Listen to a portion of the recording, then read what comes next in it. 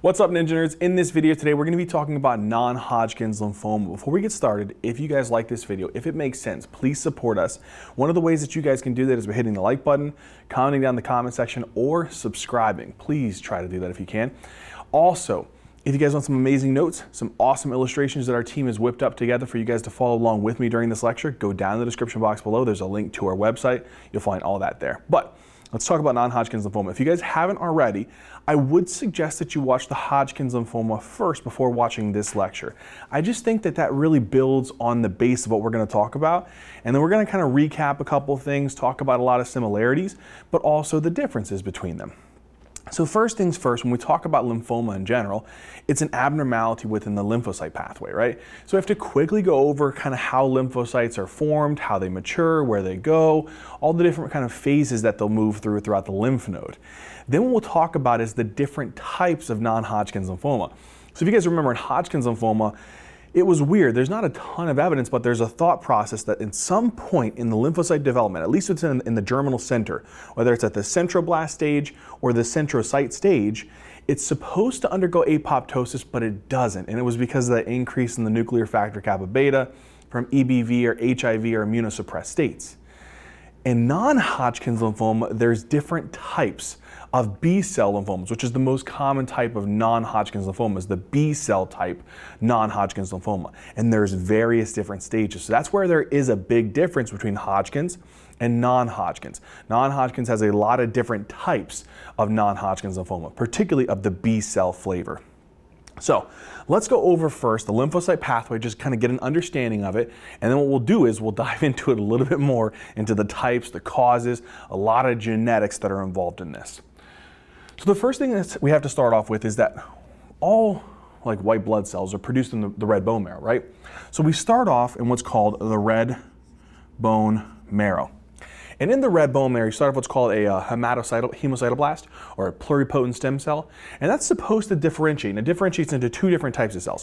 One is a myeloid stem cell, which will make your granulocytes, your red blood cells, your platelets, and the lymphoid stem cell. The lymphoid stem cell is the one that makes lymphocytes. So that's this one here, the lymphoid stem cell. Then what happens is the lymphoid stem cell will become two different types of lymphocytes. One is it's going to become what's called a precursor T cell. So we'll call it as a precursor T cell. And then here we're going to have a B cell, but this is called a precursor B cell. Now, the precursor T cell is going to be very naive. It doesn't really know what it wants to be when it grows up. Okay, so it has to go to the thymus.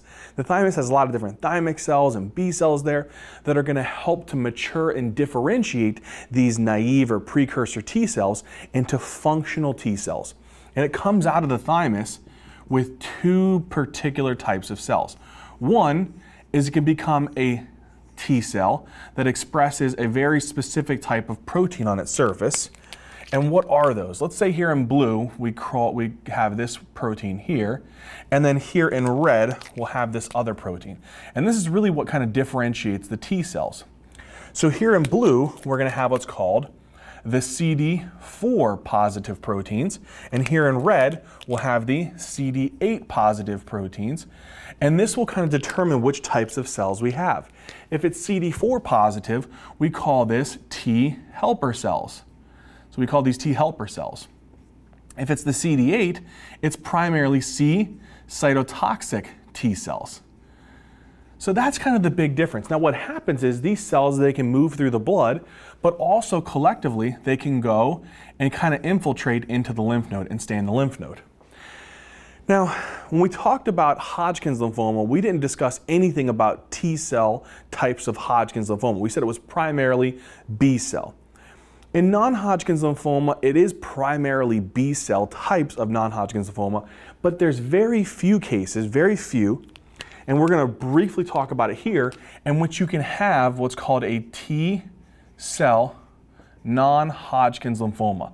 This accounts for maybe 10 to 15% of the non-Hodgkin's lymphoma. 85 to pretty much 90% of the actual cases of non-Hodgkin's are B-cell, which we'll spend most of the time talking about.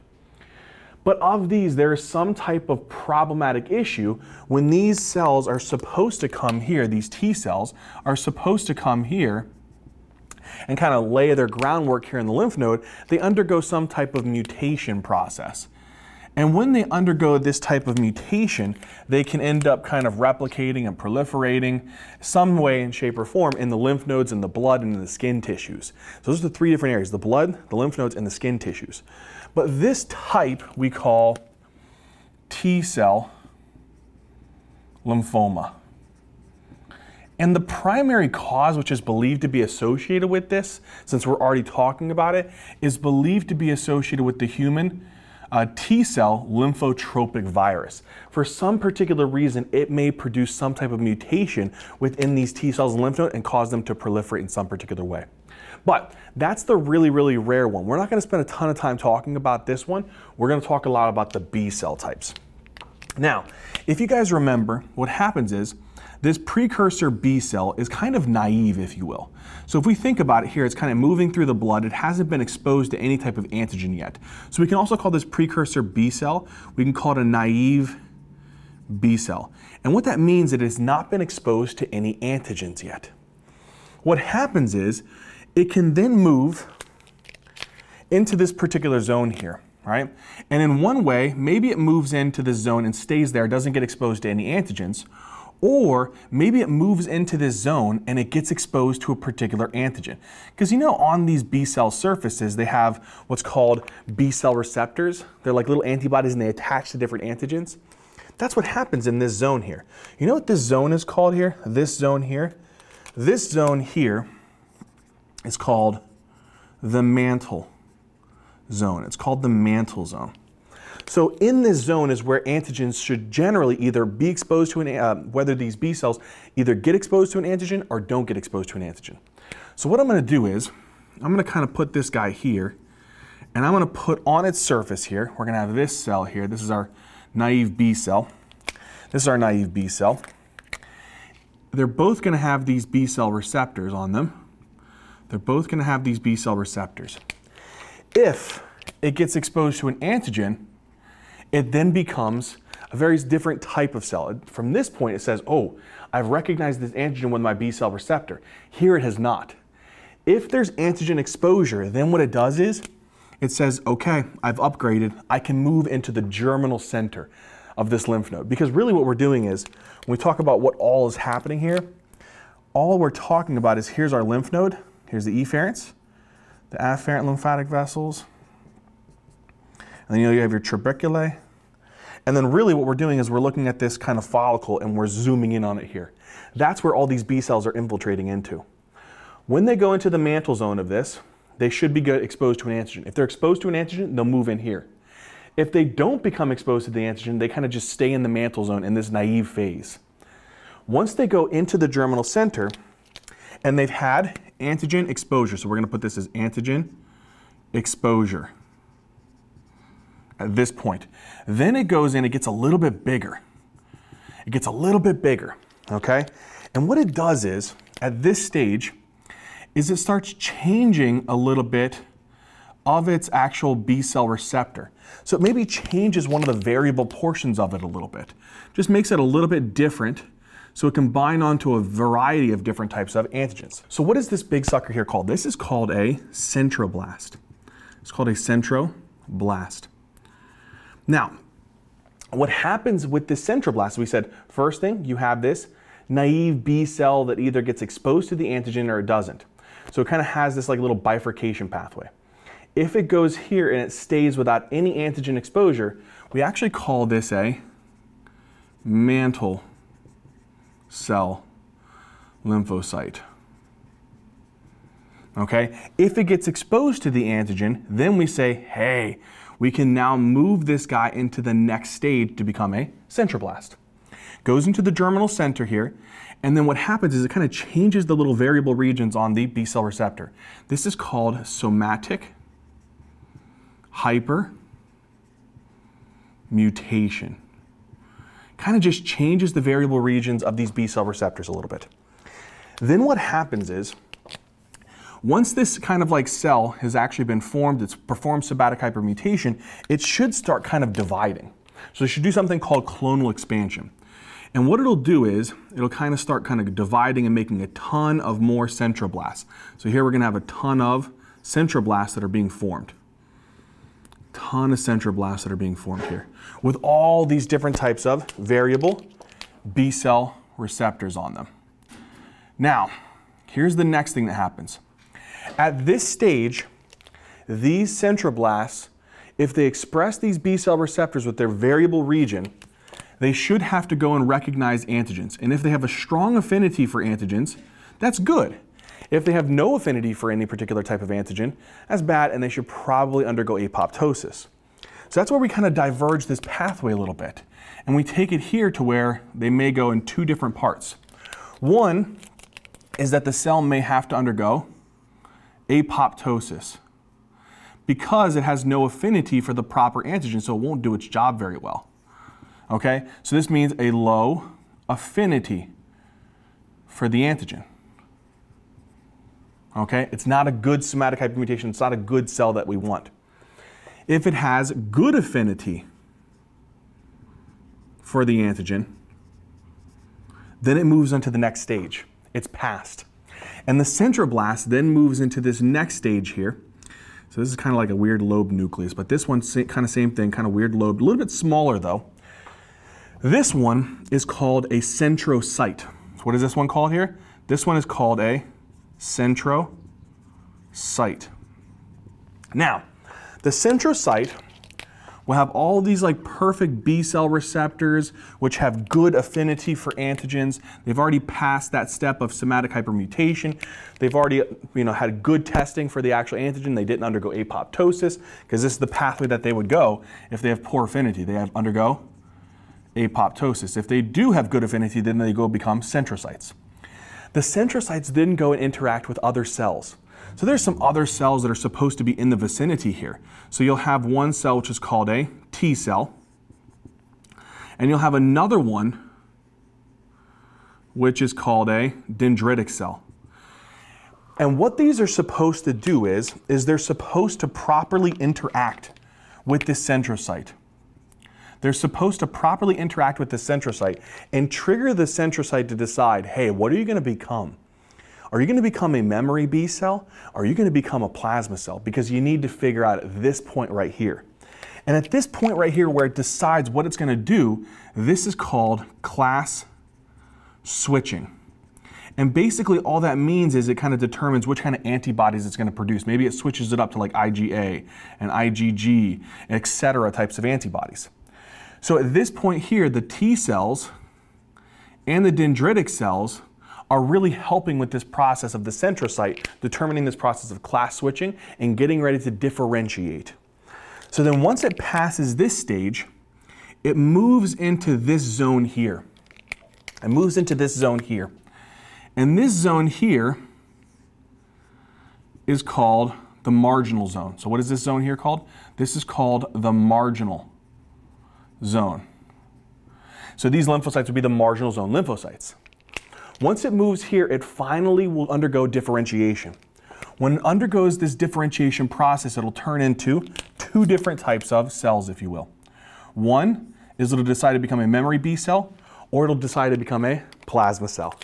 So from here, this marginal zone lymphocyte right here, this marginal zone lymphocyte, will decide to become a memory B cell, which will have these beautiful little B cell receptors on them, which are designed and primed to be able to recognize any type of foreign antigen because it has these nice little variable regions on there, or to become a cell that produces antibodies, that becomes an antibody producing factory.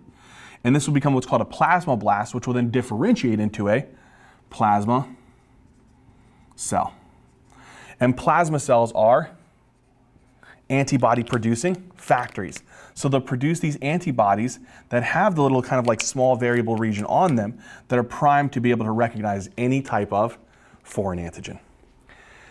My friends, this is a lot of stuff, and you're probably like, okay, Zach, how is non-Hodgkin's lymphoma going to fit in here? Don't worry, I got you.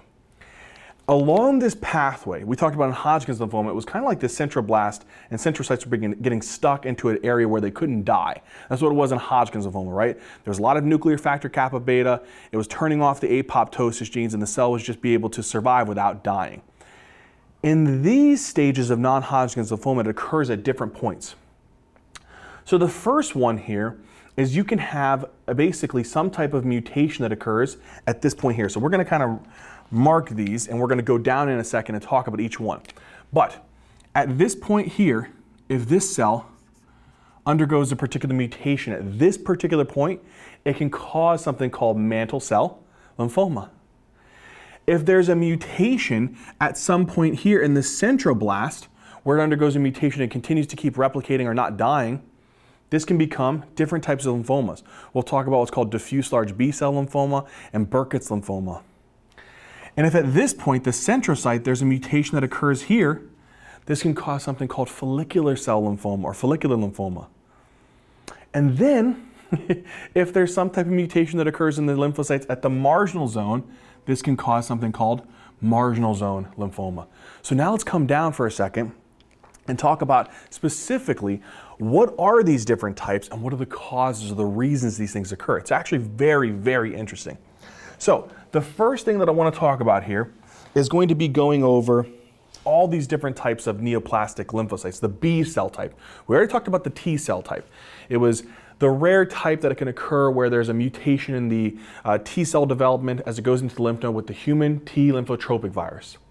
For these ones, it's a little bit different. So remember, quickly here was our naive B cell, the one that had not been exposed to an antigen.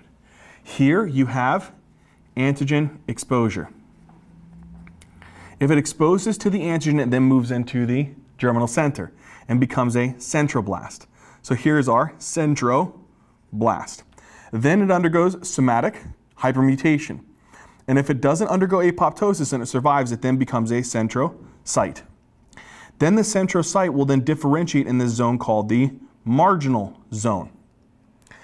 And then the last thing is it'll actually differentiate and become memory B cells or plasma cells. And then really quickly, this zone right here, we said that when the naive B cell gets exposed to the antigen, it then moves from the mantle zone into the germinal center.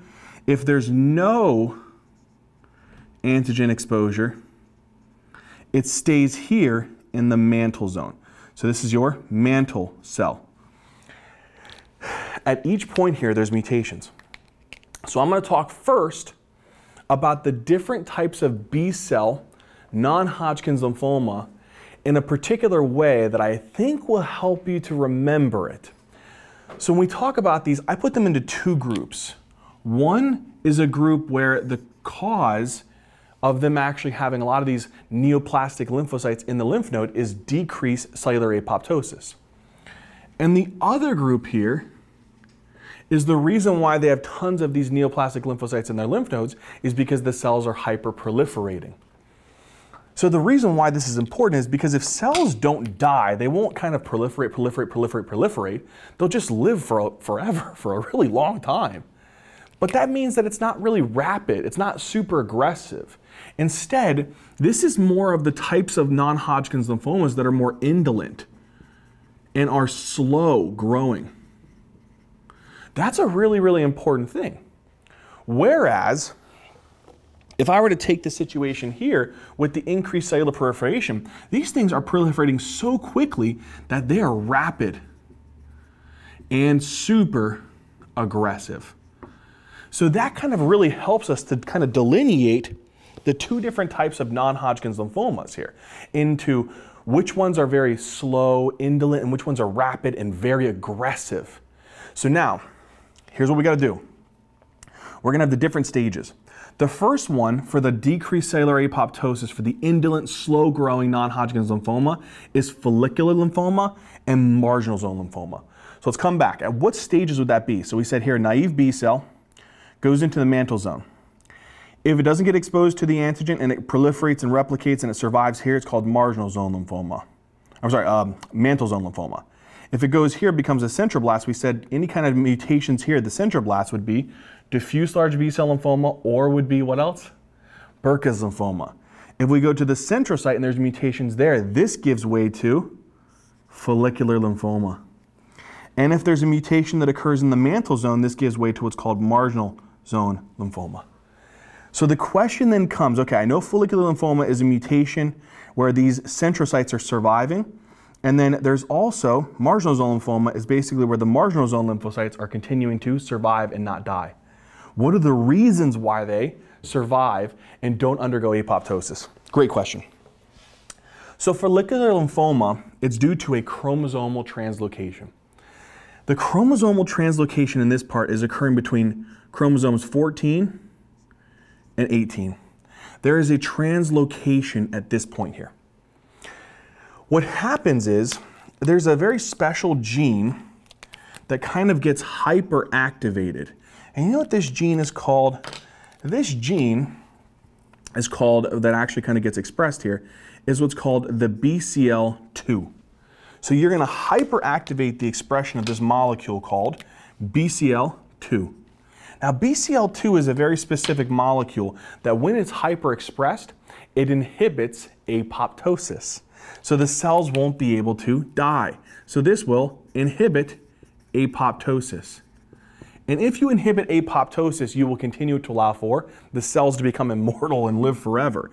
And so this basically increases your cell number because they will not die. That's one way that follicular lymphoma will occur. All right, so that's one particular problem, a 14-18 translocation, increasing the expression of this molecule here, which inhibits apoptosis. Well, I'm guessing the same thing happens here. There's no obvious kind of chromosomal translocation. But what we do know is that at some point along this structure, there's another type of gene that's hyper-expressed. And it's another BCL. It's BCL10. So there's a hyper-expression of this molecule called BCL10. And guess what BCL10 does? It basically increases the expression of nuclear factor kappa beta.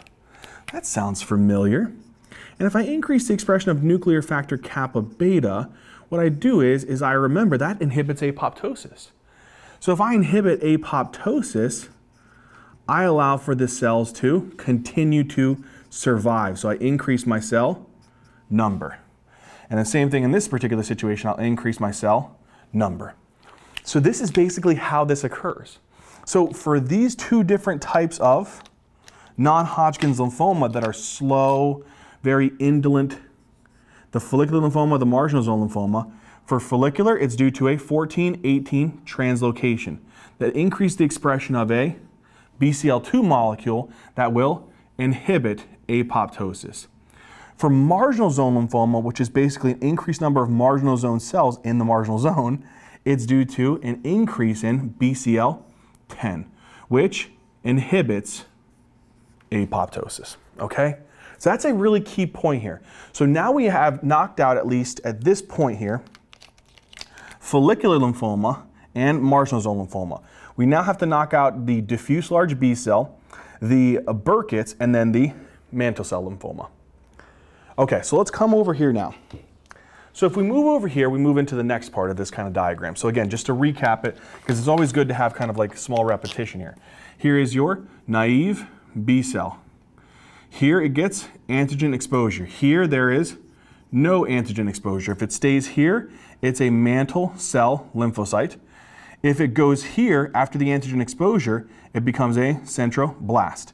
If it undergoes somatic hypermutation and survives, it becomes a centrocyte. If it differentiates in this zone, it becomes a marginal zone lymphocyte. And then from here, it should become a memory B cell or a plasma cell. We've already knocked out at this point the centrocyte and the marginal zone. So now we have to cover the centroblast and this mantle cell. There is technically another one here, but we'll briefly discuss it, and that's it. So now, what happens here is we're going to talk about mantle cell, which is there's a mutation that occurs at some point within these cells, the Burkitt's and diffuse, which occurs at some point along these cells. And then just to quickly discuss this, I won't go too crazy, but at this point here, this cell that does get exposed to antigen, I know you guys are probably wondering, well, does something happen to that one? It does. Technically, this can lead to the formation of something that we already talked about, chronic lymphocytic lymphoma or small lymphocytic lymphoma. But we talked about that already. We don't need to go over this. That's it. That's all I want you to know about this, is that if this actual naive B cell gets exposed to an antigen, it stays in the actual mantle zone, it gets ready to go into the germinal center. If there's a mutation that occurs along that point, it can lead to CLL or small lymphocytic lymphoma. But if it's here, when it doesn't get exposed to an antigen, or it actually does and undergoes somatic hypermutation, or we already kind of talked about these points, now we have to discuss these. So the first one here is we're going to discuss the actual cells in the mantle zone that did not get exposed to the antigen. This is mantle cell lymphoma.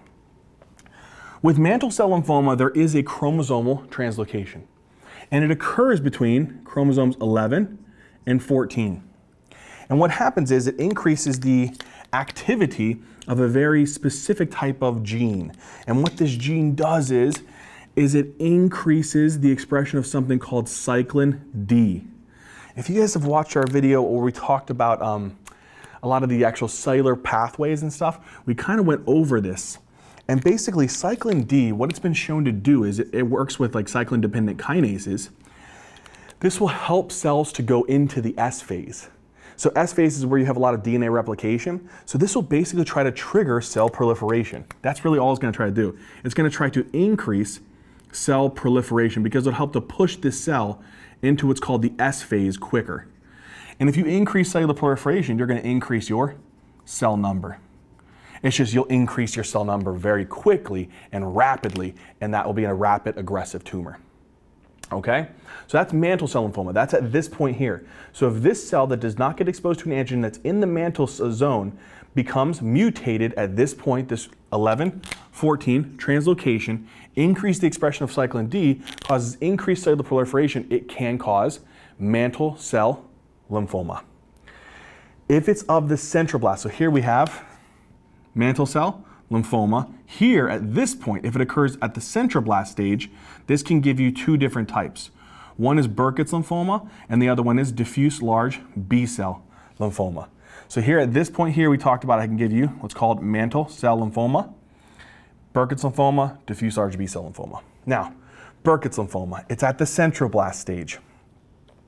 This is due to a chromosomal translocation between chromosome 8 and chromosome 14. And what it does is it increases the expression of a very specific nasty molecule called CMYC. And this is basically a super hyperactive kind of proto-oncogene. And when you hyperactivate this puppy, whew, this causes massive cellular proliferation. So it'll cause the cells to proliferate very, very quickly. And you will increase the number of your cells very rapidly. The big thing to remember with this is that there's believed to be some type of trigger associated with this one, especially Epstein-Barr virus and HIV. These patients who have Burkitt's lymphoma, especially the African, so there's different types. There's the African population, and then there's the ones that are in the non-African population. In the African population, EBV, HIV positive patients have a high risk of Burkitt's lymphoma. It may kind of increase the activity of this chromosomal translocation. The next one is diffuse large B-cell lymphoma. This one is the most common. So I want you to remember one thing. This is the most common type of non-Hodgkin's lymphoma. So out of all the B-cell types of lymphoma, this is the most common type of non-Hodgkin's lymphoma. And the reason why is I didn't talk about it, but diffuse large B-cell lymphoma, it can occur here at the centroblast stage. It can also occur here at what's called the plasmablast stage, and it can occur at other areas as well. But it is the most common one. But what I want you to know about this one is there's no specific chromosomal translocation. We just know that on chromosome number 3,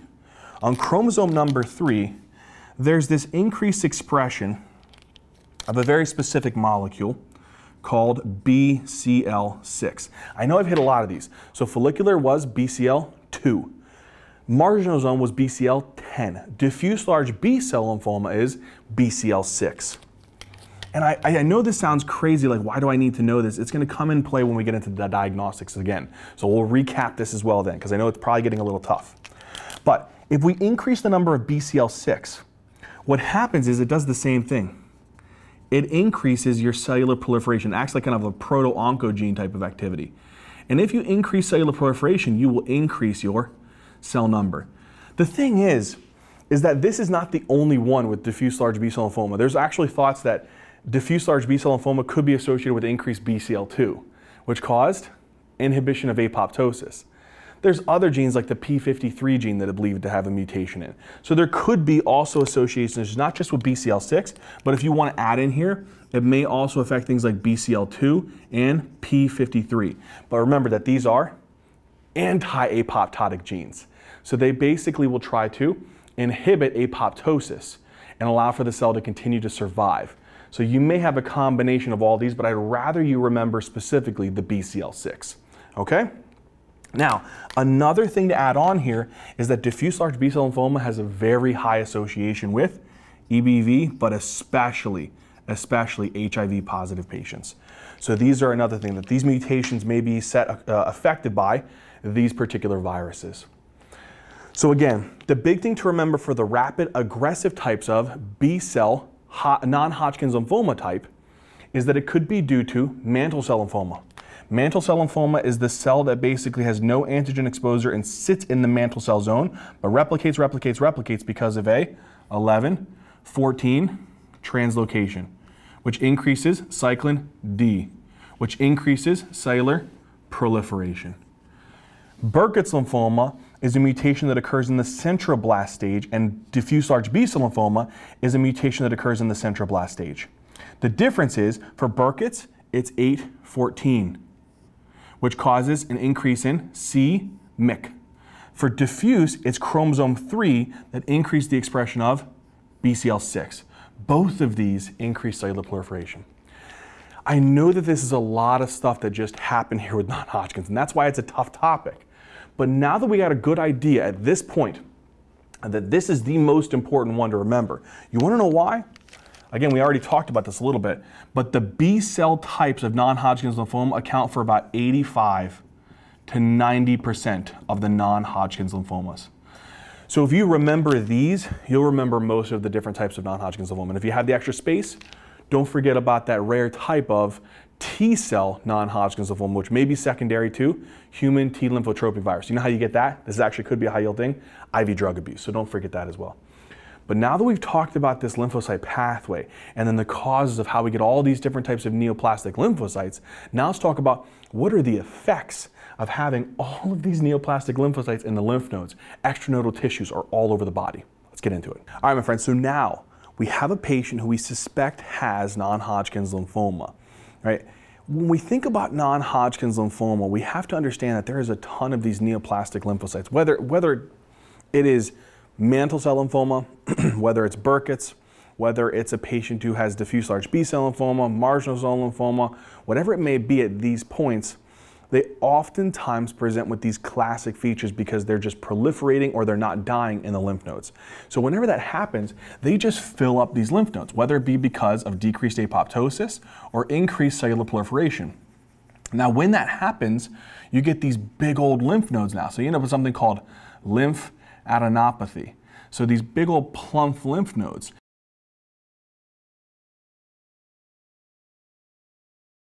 And oftentimes they are painless, which is really, really important to remember. They are rubbery generally, but here's the big difference between Hodgkin's and non-Hodgkin's, because both of these can present with lymphadenopathy. Oftentimes, it is non-contiguous. That is actually pretty important to remember. And the reason why is if you guys go back and think about when we talked about patients who have Hodgkin's lymphoma, it was contiguous. So in other words, if it started at a point here, it would move to the next one, the next one, the next one, the next one. If it's non-Hodgkin's, this thing can go from here to here to here. It can go wherever it wants. It doesn't continue down the chain of lymph nodes. It just moves all over the place. That's super high yield, my friends. So I need you to remember that. For non-Hodgkin's lymphomas, they have a lymphadenopathy, but one of the key things here is that it is non-contiguous. Now, what are the areas that are usually affected? It tends to be the same kind of areas: cervical, supraclavicular, maybe some axillary, sometimes the mediastinal, but the mediastinal is way more common in Hodgkin's lymphoma. But they can also involve some of the abdominal lymph nodes as well. So watch out for some abdominal lymph node involvement as well. So you can see these same kind of thing. You can see cervical. You could see supraclavicular. You could see axillary. And you can see mediastinal, but again, I want you guys to remember that the mediastinal, I want you to associate that more commonly with, you see this more in Hodgkin's lymphoma than you will in non-Hodgkin's lymphoma. And lastly, you can even see abdominal, and that's something that you don't really see in which one? You don't really see that in Hodgkin's lymphoma. So with this one, you'll see way more commonly in non-Hodgkin's lymphoma than you will in Hodgkin's lymphoma. So really, really important to remember that. Now, I have lymphadenopathy, painless, rubbery, non-contiguous, can also involve the abdominal lymph nodes, which is not common in Hodgkin's lymphoma. That's the big thing so far. The other things is when we talked about the alcohol-induced lymphadenopathy kind of pain, you don't see that in non-Hodgkin's lymphoma. So that's another big thing. But one of the other things that you want to remember is that these actual lymphocytes are releasing some degree of cytokines, things like interleukin-1, interleukin-6, tumor necrotic factor alpha, to that effect. These are hitting the hypothalamus. And then the good old hypothalamus says, okay, time to go ahead and increase the body's temperature. So it causes things like fevers, causes things like night sweats, and it also alters things like appetite and can cause weight loss. These are features of something called B symptoms. So you can see these are what we refer to as something called B symptoms. One of the big things to remember is like, oh wait, Zach, now I'm kind of losing my mind here. I'm kind of getting confused because lymphadenopathy was common in Hodgkin's lymphoma. I get that it's contiguous in Hodgkin's, non-contiguous in non-Hodgkin's. B symptoms are also present in Hodgkin's lymphoma and non-Hodgkin's, yes. But one thing to add on here is that B symptoms tend to be more common in Hodgkin's lymphoma than in non-Hodgkin's lymphoma. So we're starting to see some kind of differences. Lymphadenopathy in both of them, contiguous in contiguous in Hodgkin's, non-contiguous in non-Hodgkin's. You see mediastinal more common in Hodgkin's. You see abdominal more common in non-Hodgkin's.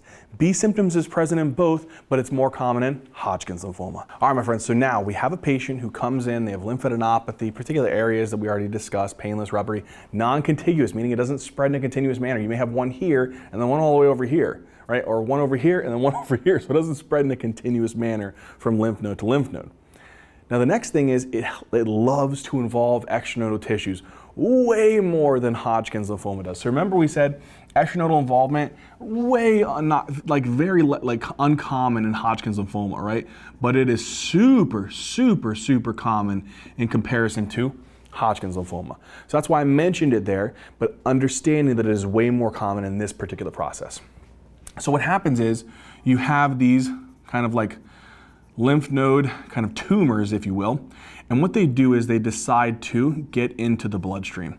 So here you have these big chunks of neoplastic lymphocytes, and they decide to get into the bloodstream or spread via other lymphatic tissues. When they do that, maybe some of the areas that they decide to go and wreak havoc on is the central nervous system. And maybe some of these will deposit into the brain. And if they deposit into the brain, they cause something called primary CNS lymphoma. And this is very important to remember that if you have a patient who's HIV positive, very, very high risk for this one. And you can see this, the most common presentation is diffuse large B-cell lymphoma. Usually this is the one that has the most incidence of primary CNS lymphoma, especially if the patient is HIV positive.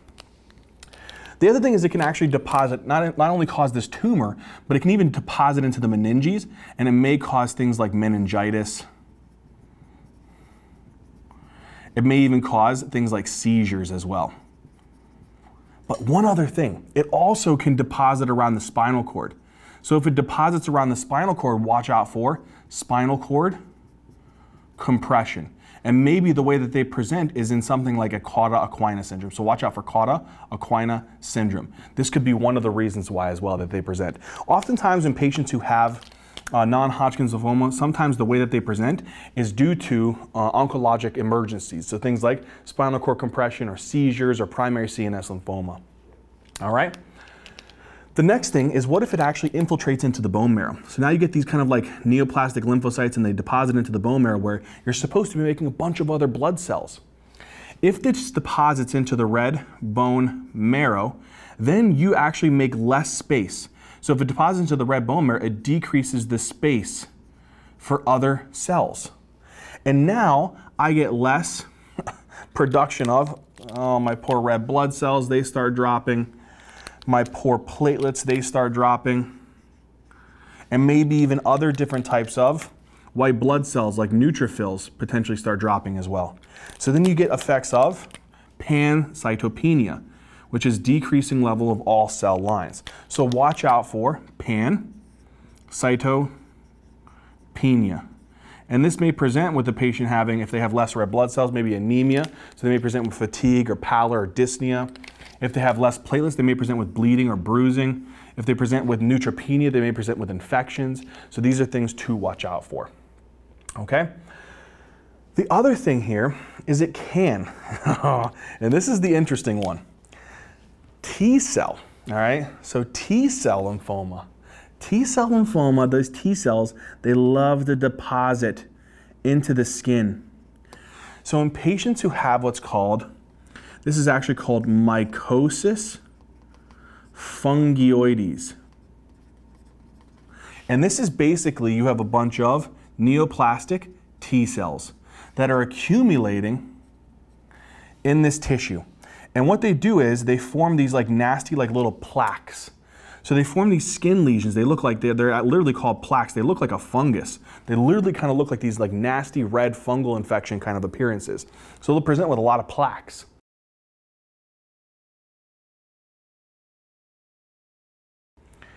What happens is sometimes these actual T cells can spread into the bloodstream. And when they spread into the bloodstream, they take on this like weird like shaped T cell. And they're called Sézary cells. Sézary cells.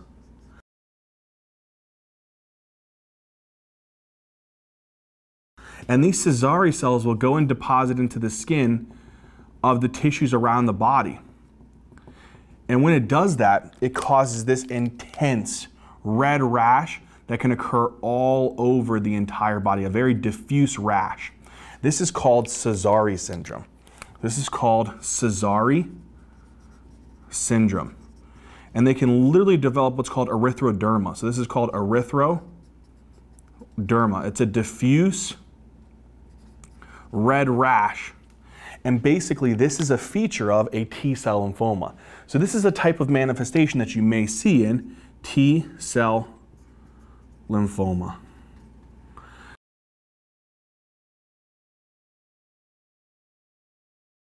All right, that's an important thing to remember. So for T cell lymphoma, look for specifically any evidence of skin plaques, nasty skin plaques, or very diffuse red rashes that can appear over the body. And it's usually called Sézary syndrome because you have these like cells called Sézary cells that are circulating the blood and kind of depositing all over the skin in different areas of the body. Okay, so far it deposits into the CNS, it deposits into the bone marrow, it deposits into the skin and causes this weird situation here. Another thing that can happen is it can deposit into glands. So if it deposits into these things, these glands, these are like, let's say that these are your salivary glands and lacrimal glands, or if it deposits into the thyroid gland, you can have a lot of problems here. So now imagine I get a clump of these lymphocytes, these neoplastic lymphocytes that accumulate here and these areas here. Now I can start seeing decreased, like saliva. I can start seeing decreased, what else? Maybe lacrimal fluid. And so you can end up with dry eyes and dry mouth. So this is a really, really important thing to remember because sometimes this is associated with Sjögren's syndrome, okay? The next one here is the thyroid tissue. The thyroid tissue can actually deposit into the thyroid tissue and cause an enlarged thyroid. So it may cause thyromegaly. Now a big thing to remember here, big thing to remember here, is that usually if these neoplastic lymphocytes deposit into the salivary and lacrimal glands or into the thyroid gland, if you see these, this is commonly associated with what's called marginal zone lymphoma. All right, marginal zone lymphoma. Let's actually do that in black here, and then we'll highlight it up. But if you see an involvement of the salivary and lacrimal glands and the thyroid gland, this is commonly associated with marginal zone lymphoma. And if you guys remember, marginal zone lymphoma was one of those lymphomas that was usually due to an increase in BCL10 expression. We'll talk about this a little bit later, but we didn't discuss it before, but BCL10 expression, those kind of like cells when they produce lots of BCL10, one of the things is it actually could be due to like a chronic inflammation. So if patients have infection like H. pylori, or if they have like Sjogren's syndrome or Hashimoto's thyroiditis, this can definitely cause marginal zone lymphoma because it causes a lot of inflammation, which may cause mutations and increased expression of BCL10, as we talked about before. Another one is that you can kind of get these neoplastic lymphocytes that deposit into the actual stomach. And this can cause what's called gastric malt lymphoma. And this is also extremely common in patients who have marginal zone lymphoma. So marginal zone lymphoma can be associated with gastric malt lymphoma, thyroid kind of enlargement, and salivary and lacrimal gland kind of infiltration. And so that's a really, really important thing. So think about marginal zone lymphoma and patients who have a history of peptic ulcer disease. So think about this in a patient who has a history of peptic ulcer disease, who has Hashimoto's or has Sjogren's. Very, very high yield, because these are the things that are actually causing the increase in BCL10. Okay, next thing is we could deposit these lymphocytes into an area of the small bowel. You know there's an area of the small bowel here called the ileocecal valve. And what happens is if we deposit onto the ileocecal valve, it thickens the ileocecal valve. And if you thicken the ileocecal valve, if I thicken the ileocecal valve, that can cause a small bowel obstruction. That's another thing that you can potentially see. We usually see this in patients who have what's called Burkitt's lymphoma, but the sporadic type. So this is usually seen in what's called the Burkitt's lymphoma, the non-African type or the sporadic type. Okay, so remember, Burkitt's lymphoma for ileocecal valve involvement. The other thing is we can have some of these neoplastic lymphocytes deposit into the liver or deposit into the spleen, and they will cause the enlargement of the spleen and the liver. So we can call this hepatosplenomegaly. And this may present in a lot of different ways. Maybe it presents with abdominal fullness, maybe it presents with nausea, vomiting, anorexia, but you're gonna have something like this, and this is very commonly seen with different types of lymphomas, maybe even follicular lymphoma. So you may see this with the follicular type or really all different types of non-Hodgkin's lymphoma, but one of the times that we see like a lot of it is in follicular lymphoma. So in follicular lymphoma, watch out for any evidence of hepatosplenomegaly. Okay? Now, with that being said, I talked about a lot of different things. There's one more thing that I want you guys to remember. With the bone, we talked about how if it can infiltrate into the bone marrow, right? Let's say I put one more kind of thing here. So let's say I bring back another diagram of the bone. We can actually deposit these lymphocytes into the bone, but more specifically the bones of the jaw. So if these kind of neoplastic lymphocytes deposit into the bone, let's put bone of the jaw. It can cause a very enlarged mass of the jaw.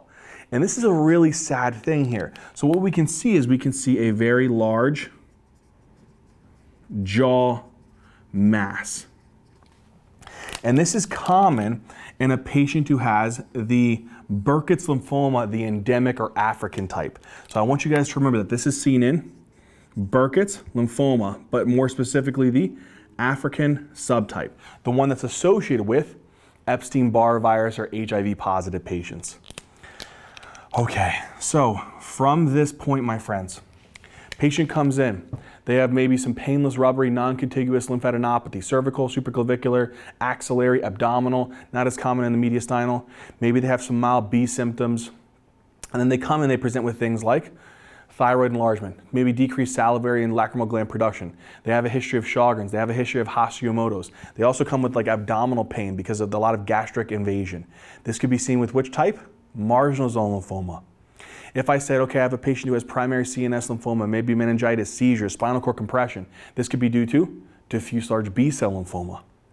If I were to say, okay, I have one that's actually infiltrating into the bone around the maxilla and the mandible, the jaw, causes a big old large jaw mass. This is Burkitt's lymphoma. Which type? African or the sporadic? African, associated with which things? EBV and HIV. If I said that it also can involve the things like the skin and cause these nasty skin plaques that look like fungal infections, maybe even gets into the bloodstream like a leukemia type, spreads all over the area and causes diffuse redness over the body. This can be seen with T-cell lymphoma. And then again, if I said that there's involvement of the ileocecal valve, it causes thickening of it and causes a small bowel obstruction. This is associated with Burkitt's lymphoma, the sporadic type, not associated with HIV and EBV. And then if I also said hepatosplenomegaly, you would see this with follicular lymphoma. So these are the things that I want you to remember. Now, before we go on, one of the other things I want you to understand here is some complications that you can see in non-Hodgkin's that you don't really see in Hodgkin's lymphoma. One of the big things here is that sometimes when you get these big old tumor masses, if you get like a really, really heavy tumor burden, these tumor burdens may increase the expression of an enzyme called 1-alpha hydroxylase. You know what that does? That increases the vitamin D. And vitamin D increases your blood calcium levels. So one of the things that you want to watch out for is that sometimes these patients can have hypercalcemia, but the hypercalcemia is due to the lymphoma.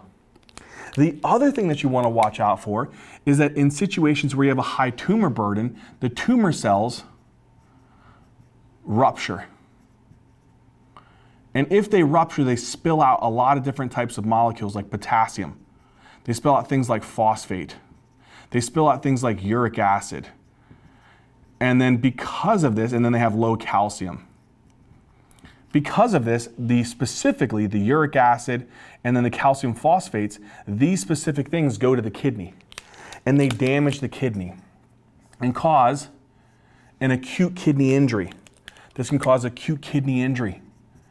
What is this called here? This is when the tumor cells rupture or lyse. This is called tumor lysis syndrome. So you can also see this as another potential complication called tumor lysis syndrome. So you can see tumor lysis syndrome as one potential complication. Let's actually write this here. So tumor cell, let's actually write like this, lysis, because of lots of tumor burden. So tumor cell lysis.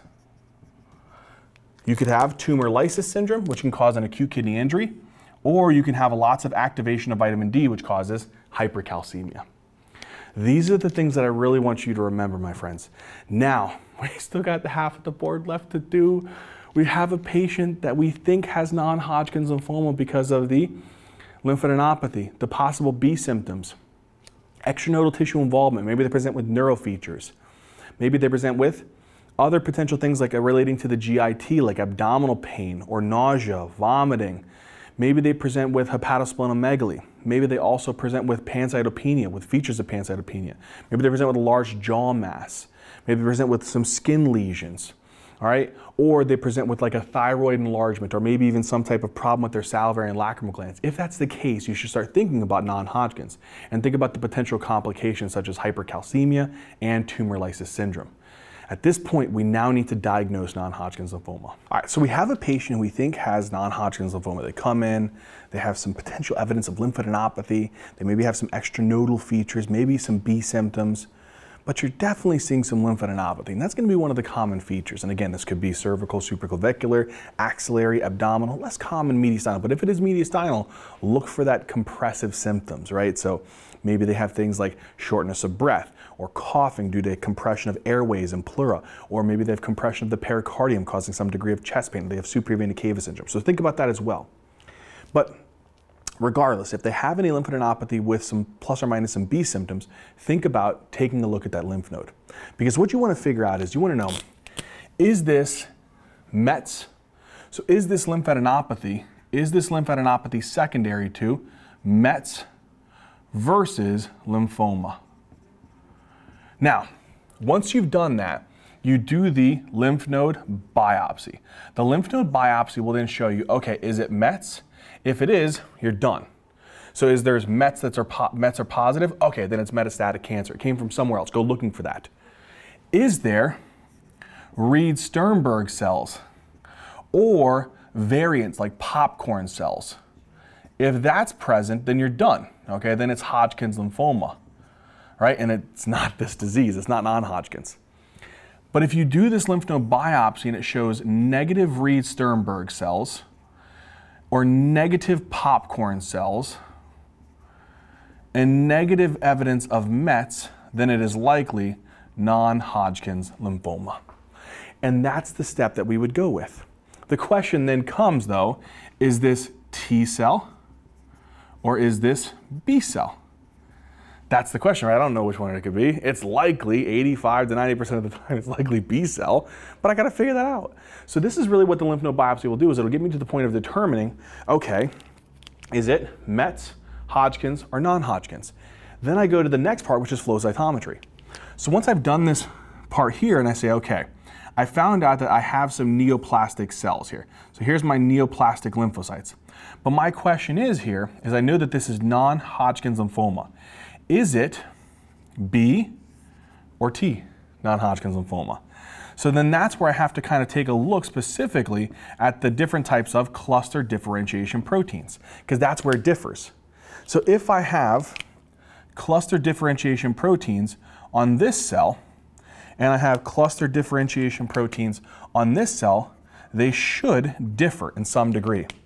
So if this is, let's say, CD3 positive, and this is CD20 positive.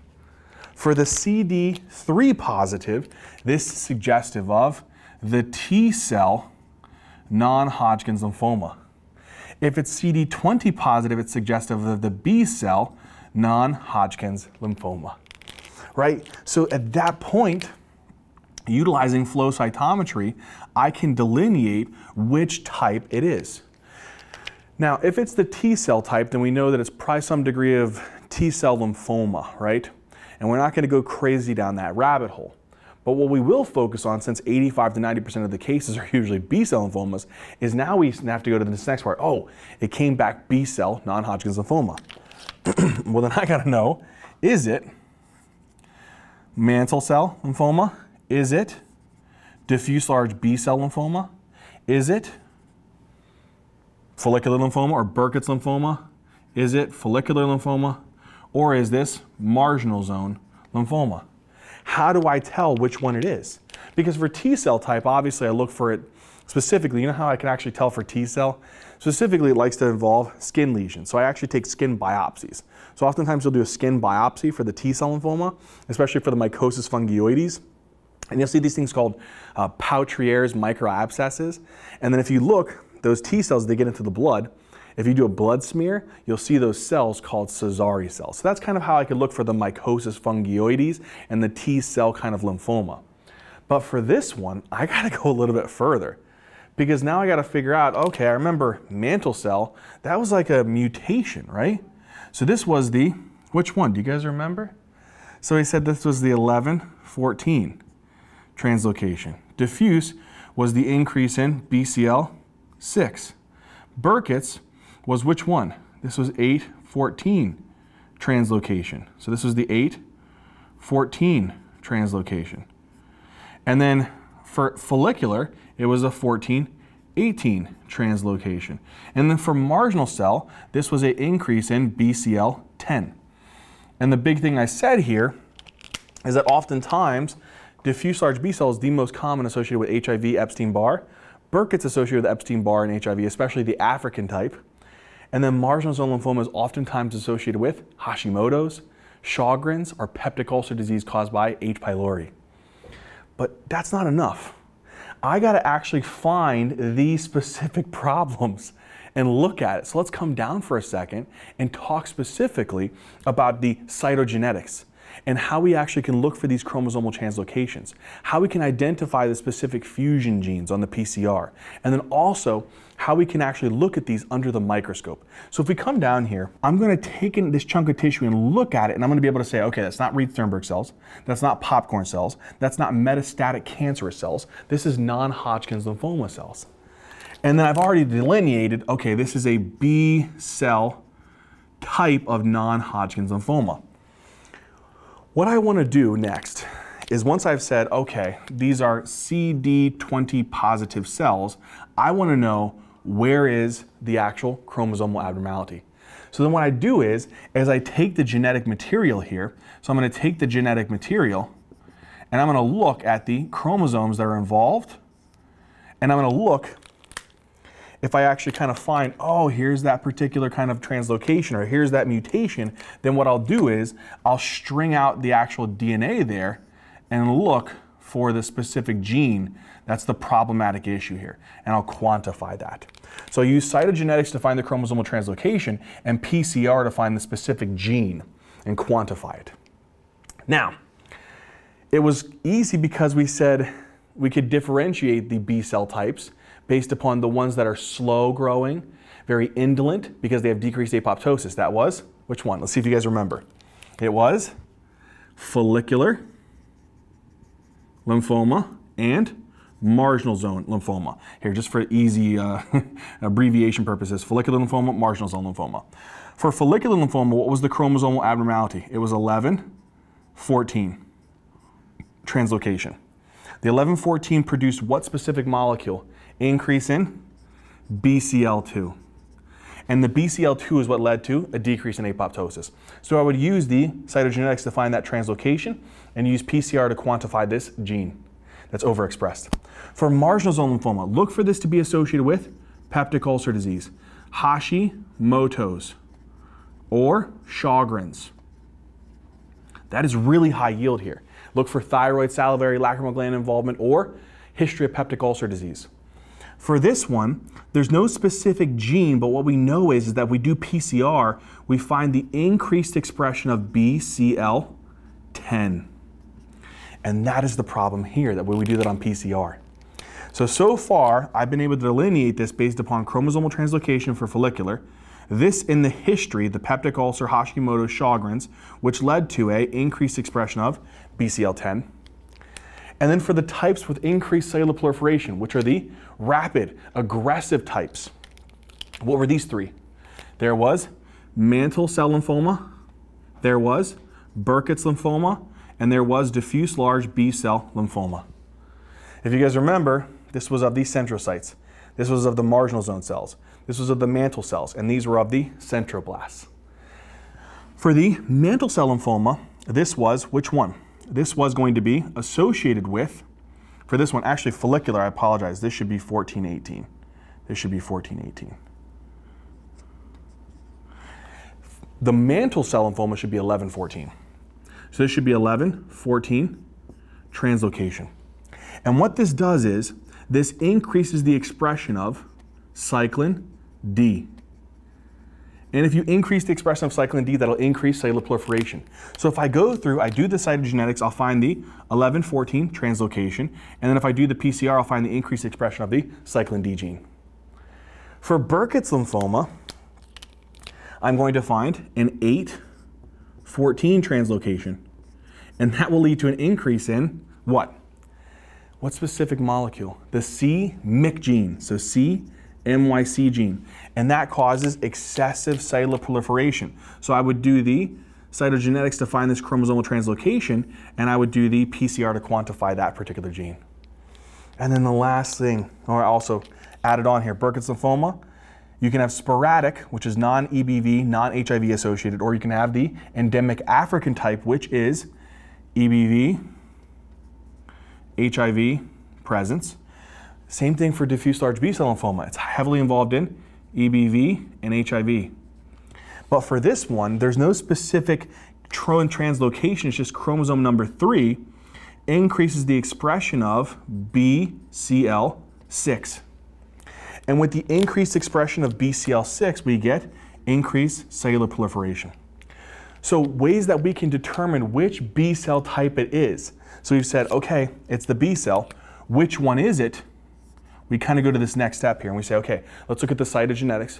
Let's look at the PCR. That may be able to elucidate the obvious ones like follicular lymphoma with the 14-18, or we may be able to recognize the mantle cell with the 11-14, and Burkitt's with the 814, and then we can use PCR to find the specific genes. For the other ones, like marginal zone and diffuse large B-cell lymphoma, which there's no obvious chromosomal translocation, you may be able to use PCR to find the expression of these genes. But other ways that we can determine this is by looking at histopathology. So we can look at these genes, but we can also look at the histopathology. And so what I want you guys to do here for a second is take a look at what does follicular lymphoma histopathology look like. It looks like this.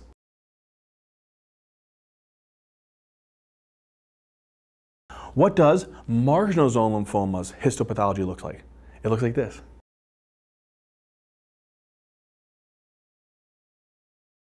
What does mantle cell lymphoma's histopathology look like? It looks like this.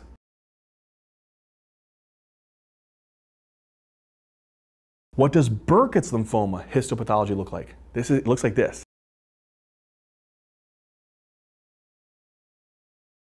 It's also really important to remember that oftentimes we call that the starry sky appearance for Burkitt's lymphoma. And lastly, if we look at the histopathology of diffuse large B-cell lymphoma, it looks like this.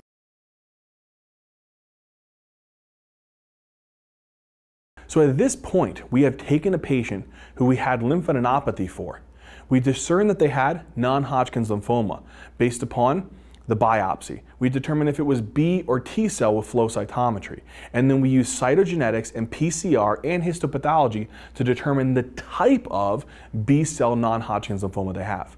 Once we've done that, we then can say, okay, has it spread to areas of the body that we don't want it to, like extranodal tissues? How do I determine that? Let's go talk about that. All right, my friends, so now we move on to the staging. So we have diagnosed non-Hodgkin's lymphoma, specifically whatever type it may be, off of what we just discussed. At this point, we have to determine, okay, has it spread to extranodal tissues? And again, it's important to go back. I know it was a lot of stuff, but did it spread to areas of the GIT, so that gastric malt lymphoma? Did it spread to the thyroid, the salivary glands? All of those three were associated with, which one? Marginal zone lymphoma. Did it spread to the bone marrow? So, and pretty much any type can spread to the bone marrow, but it also did it spread to the bone of the jaw, like the maxilla and the mandible? That's associated with Burkitt's. Did it spread to the actual brain? That's associated with diffuse large B-cell lymphoma, especially if they're HIV positive. Did it spread to other areas like the spleen, the liver, which you can see in follicular lymphoma prominently? So you get the point. Has it spread to other areas of the body? How do we determine if it did do that? We can do something called a PET CT scan. And what we do is, we give the patient, so we're assuming that this has gotten to the blood, and then from here it's spread to multiple different areas of the body, where it deposited into the liver, it deposited into the spleen, the GIT, maybe even to the pleura, the pericardium, which you can also see as potential complications. If it spread into the pleura, what could you get? Pleural effusions. If it spread into the pericardium, you can get pericardial effusions. You can even get tamponade potentially. It's rare, but it's possible. If that happens, I want to know how can I discern if it spread? A PET CT scan, where I use something called fluorodeoxyglucose, will light up all the areas that the tumor cells have spread to.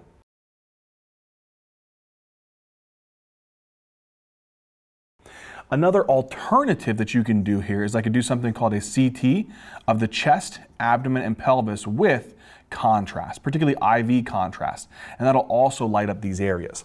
But these are the two particular tests that I would want to consider to look to see if it's spread to other areas of the body, besides the brain and the bone marrow.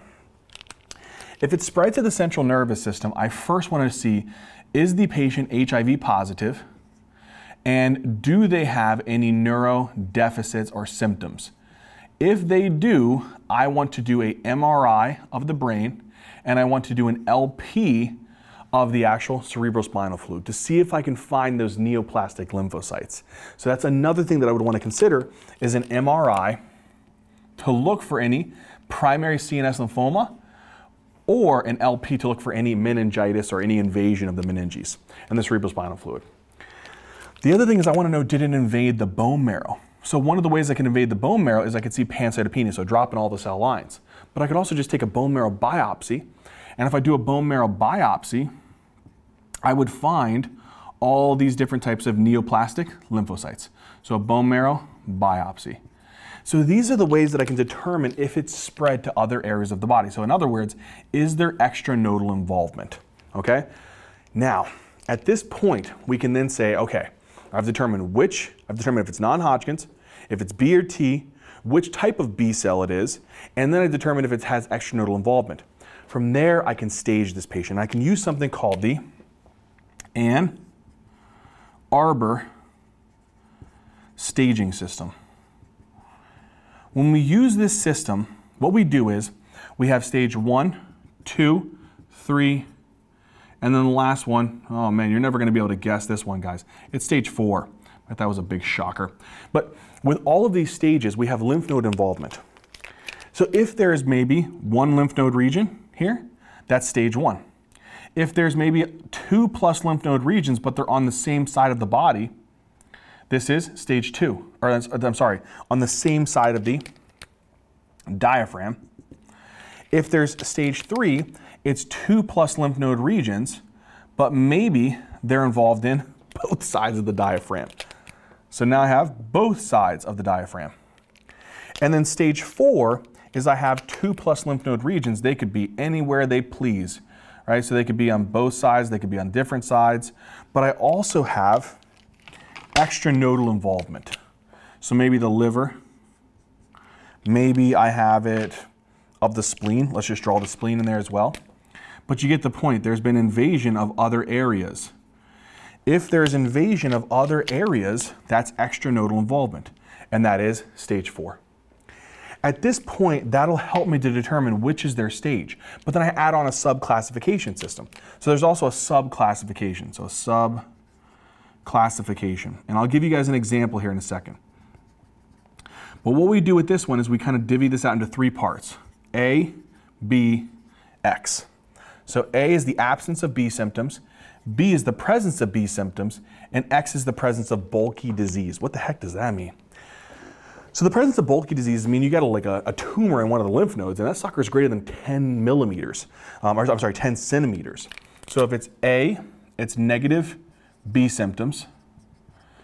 B is there's positive B symptoms. You guys remember what the B symptoms were? Fevers, night sweats, weight loss. Not as common with non-Hodgkin's though. And then X is you have a lymph node that's greater than or equal to 10 centimeters. This is bulky disease. So let's give you an example to kind of make sense of this. Here I have a patient who has non-Hodgkin's lymphoma. They have 2 lymph node regions that are present on both sides of the diaphragm. Okay, if it's on both sides of the diaphragm, that's 3. The next thing is we also move on to say, okay, with a lymph node that is, so they actually have and B symptoms. Oh, okay, so this is stage 3. Let's actually write this out. Stage 3. Why is it stage 3? 2 lymph node regions on both sides of the diaphragm. B symptoms, that's B, with a lymph node that is approximately 15 centimeters in diameter and involvement of the spleen and the bone marrow. We got to come back now. So it's not 3. And you want to know why it's not 3? I have extranodal involvement, spleen, bone marrow involvement. So that's actually stage 4.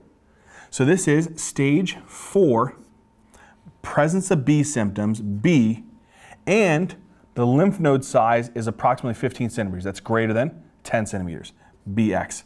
Oh, that's a terrible stage. So that's stage 4 BX for this patient who has non-Hodgkin's lymphoma.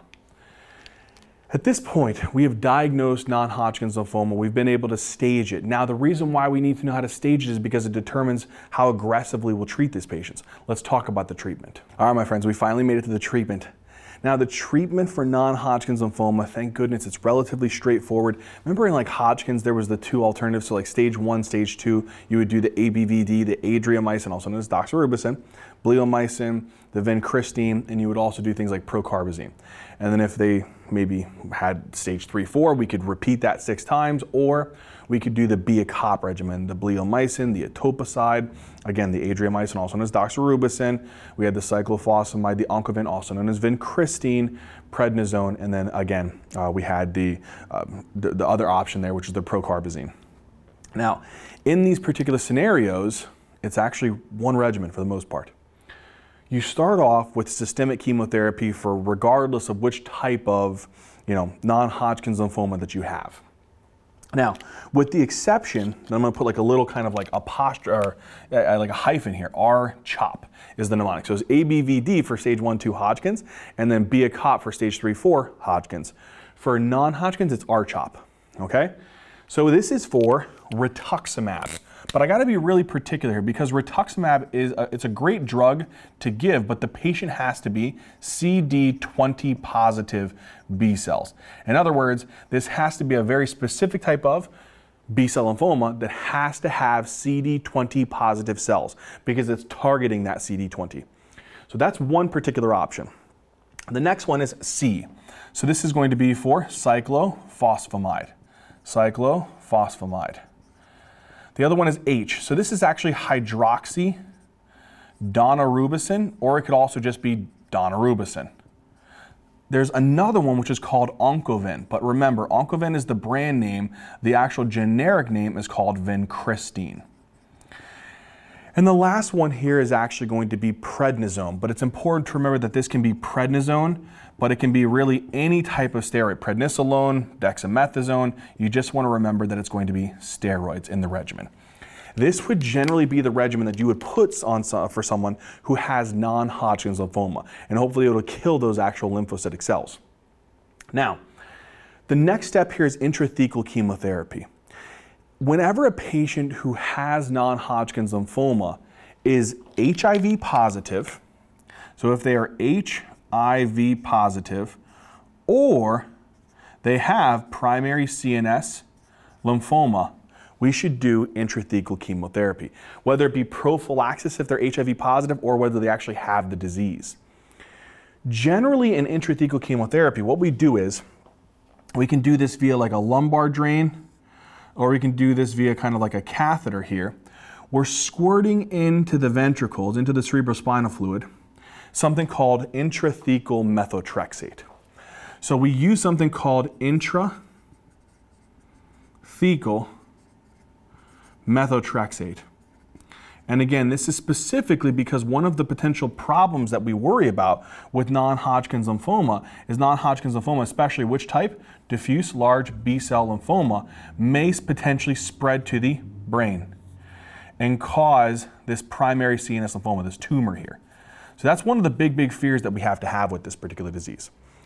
Okay, so intrathecal chemotherapy, again, we would do this as a prophylaxis in HIV positive patients or if they have primary CNS lymphoma, because again, you can see this with spreading of diffuse large B-cell lymphoma into the brain. So the last one here is marginal zone lymphoma. So marginal zone lymphoma, what I really want you to remember is that this was associated with which three disorders? One is, you can see this in peptic ulcer disease, which is secondary to H. pylori.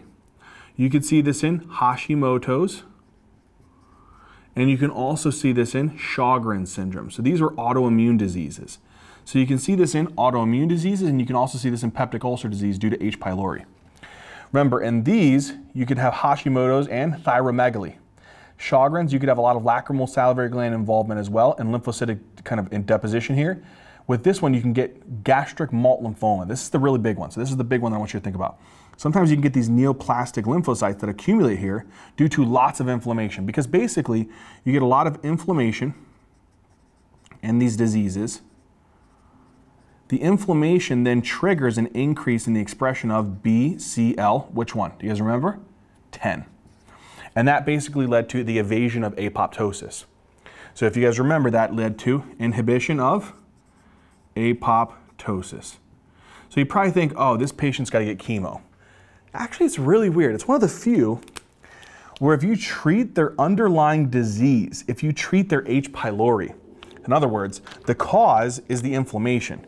And the inflammation is being caused by this dang bug here, the H. pylori. If I eradicate the H. pylori, I eradicate the inflammation, I eradicate this hyperexpression of BCL10, and I eradicate apoptosis, and I prevent this gastric malt lymphoma. So again, this all leads to what's called a gastric malt lymphoma. How do I treat H. pylori? Do you guys remember? We would give them clarithromycin. You're like, wait, I'm giving antibiotics to a cancer? Yes. And then you're also giving amoxicillin. Because if you treat the actual problem here, you prevent this continuous actual apoptotic pathway from being inhibited and prevent the actual progression of gastric malt lymphoma. So this is one of those rare situations, so it's important to be able to remember that. Also, if you guys want to remember, this is technically part of the CAP therapy. You don't need to know this, but also because you get peptic ulcer disease, you can put them on a PPI. So we call this the CAP therapy for H. pylori. But in this video, my friends, we have covered in detail non-Hodgkin's lymphoma. I hope it made sense. I hope that you guys enjoyed it. And as always, until next time.